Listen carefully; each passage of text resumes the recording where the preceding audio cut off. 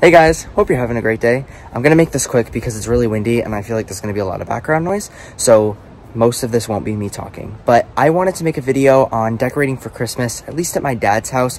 I might make another video when I decorate at my mom's house, but I just wanted to show you my process of decorating and you can kind of see the process before the end result.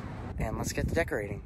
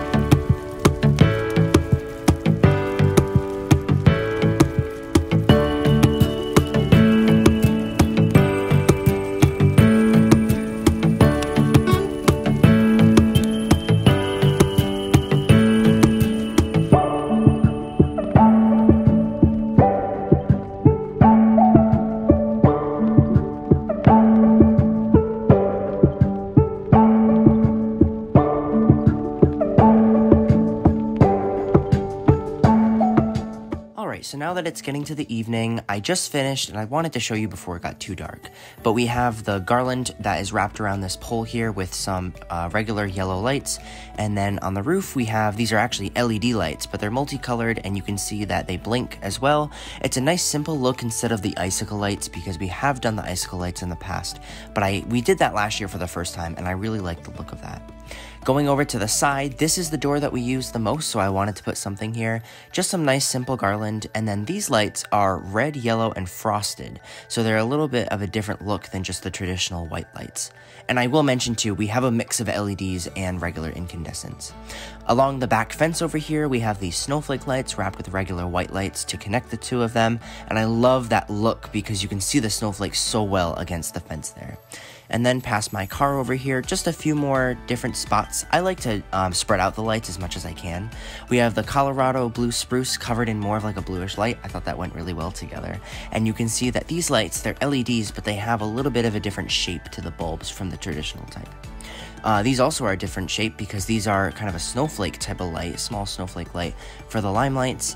And then the last thing we have here is the tree. This took a lot of work, but it was totally worth it.